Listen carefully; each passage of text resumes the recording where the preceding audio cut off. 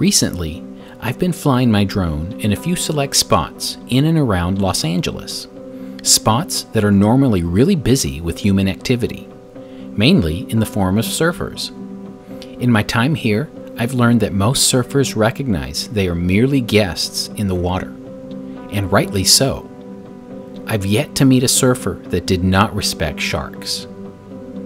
Often, if you train your eye, that fin you think you saw in the distance is actually a white shark. And if you ask surfers if they've ever seen a fin, a large number of them will probably tell you they have. Fins like this one, just glistening in the evening sun. What most folks don't realize is that white sharks are often much closer to populated beaches than they think. That's Santa Monica in this frame. The world-famous pier is just 1.5 miles away. What I find amazing is that while the hustle and bustle of everyday life occurs, while people enjoy the beach, and while buses and cars zoom by, just a few hundred feet away is a legendary white shark.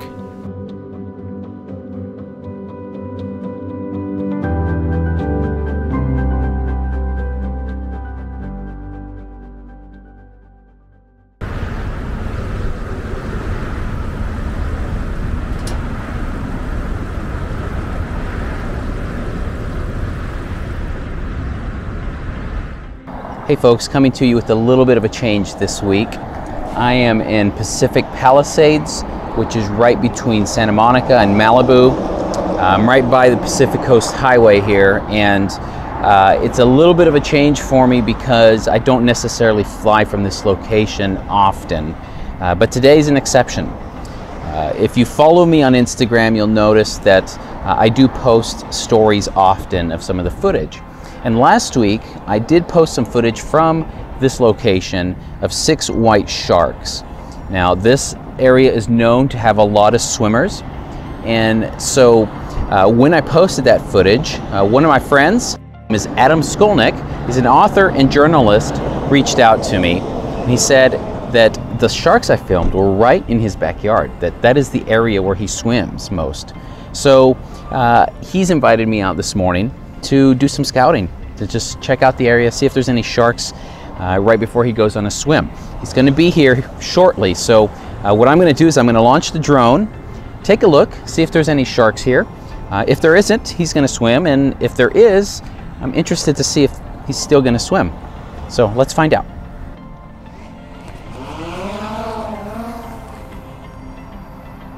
I launched the first flight as a scouting flight.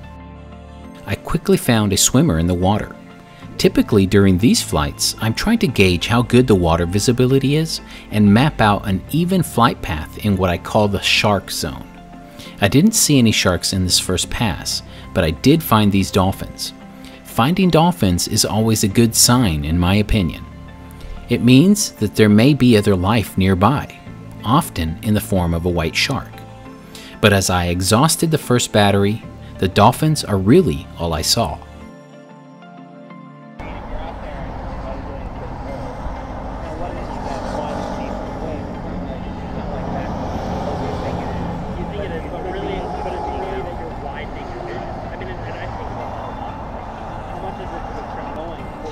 That's a good point. Hey man, how you doing? Good. Sorry we're a little late. No problem. I couldn't get Carlos. I couldn't get out of the house. No problem, man. I am about a mile away right now. Are you? Where are you? I'm at Gladstone's, basically. Okay. I'm flying back. I'm just checking out the area here. Yeah? No, nothing yet. All right. What if I told you I saw a shark yesterday, though? Right here? Yeah.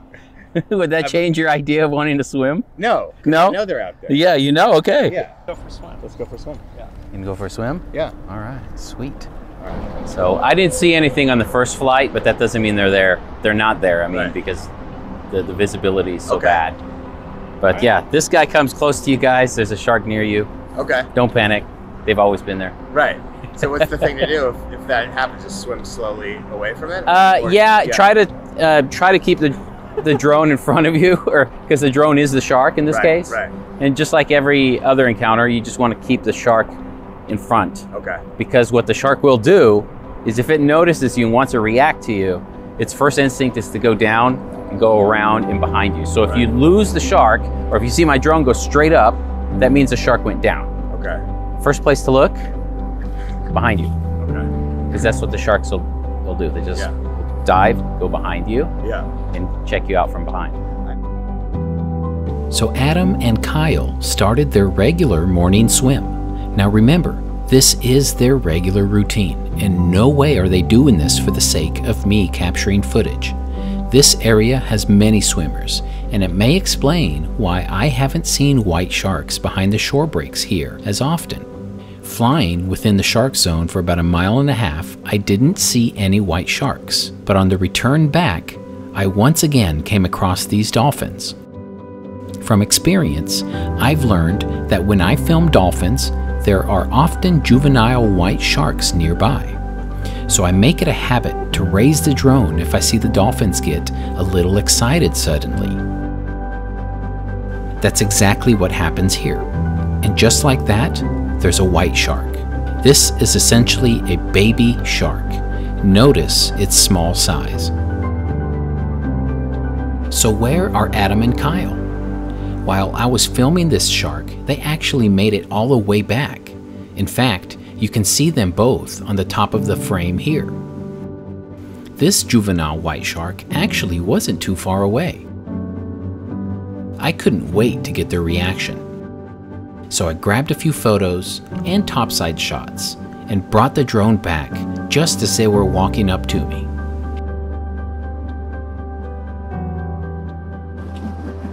Did you get anything? All right, man. So I watched you guys swim for a while, and then I did some just survey flights. Yeah. And on this last battery, actually, there was a white shark right here. Really? Right here. Yeah. How close were we? I tried to find you guys, and then by the time I found you guys are coming into in here. I would say you were probably within 700, 600 feet of a white shark. Okay. Because the beautiful shark right at the top. Really? Really. And That's just like awesome, I said, dude. I had a few batteries left, so I decided to put up another flight. Because I had a GPS trail of my previous path, I was able to fly to the area where I last saw the shark. Sure enough, it was still nearby, and on the surface too, allowing me to get some pretty close ID shots to pass along to the shark lab. Eventually, I followed the shark for over 1 mile before I had to return. Along the way, I spotted a paddleboarder who likely had no idea a white shark was nearby.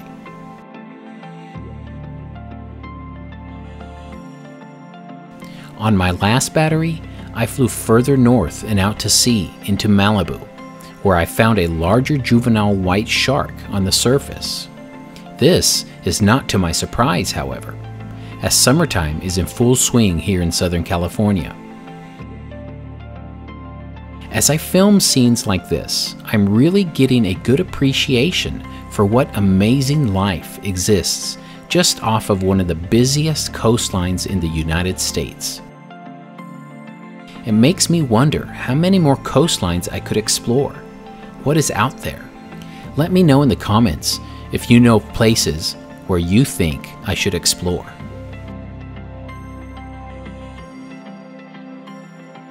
If you enjoy this content, please like and subscribe. I've also included some links to organizations that are actively involved in protecting our oceans. Please pay them a visit.